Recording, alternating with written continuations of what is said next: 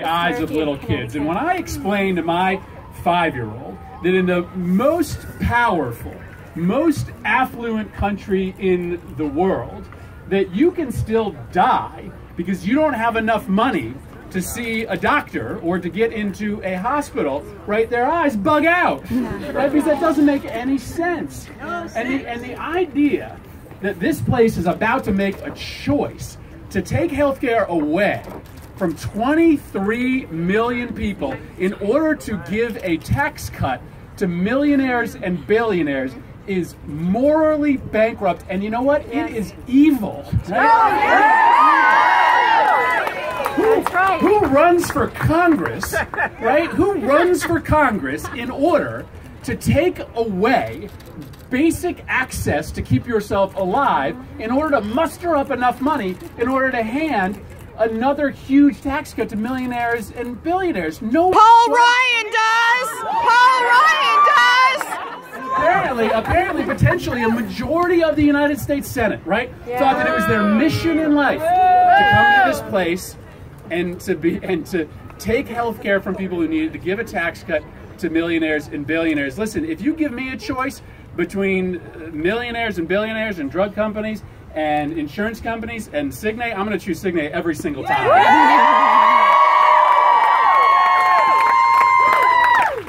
Did any of you guys have a copy of the bill? No! Seriously? I don't have. Where's the bill? Listen, Cory Booker and Brian Schatz and I, we went down to CBO. We took a cab down there to see if we could find it yesterday. They didn't have it. I've been just walking around the complex, kind of looking under couch cushions, opening doors that I'm not supposed to open, looking for the bill, and we can't find it.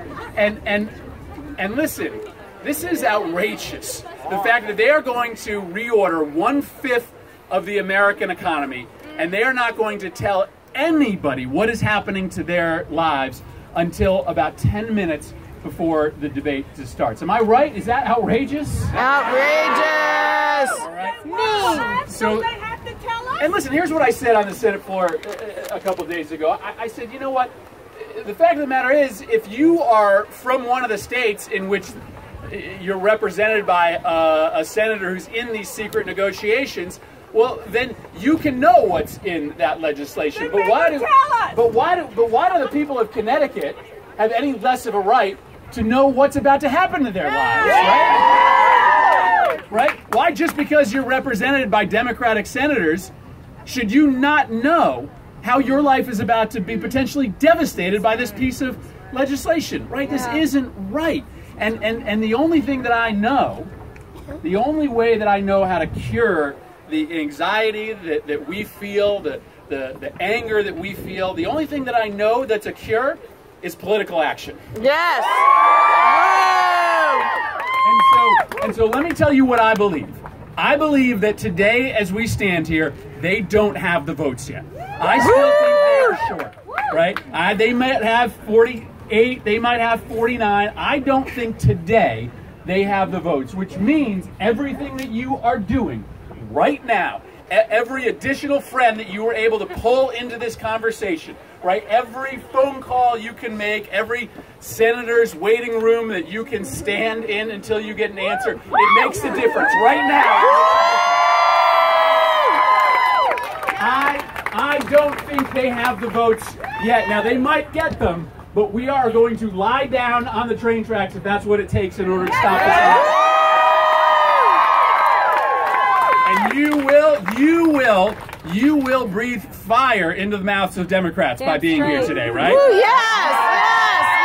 You will instill fear in the hearts of Republicans who are thinking about voting for this. And we will make sure that if they do this, and I'm telling you, they don't have the votes yet, so they might not, but if they do this, then there's going to be hell to pay all across this country. Because why would you run for Senate? Why would you run for Senate on a promise of hurting millions and millions of Americans just to be able to hand another big tax cut to people that don't need it? This is morally bankrupt. This is evil. This is wrong, and we still have time to stop it. So go to it. Thank you, everybody. Thank you.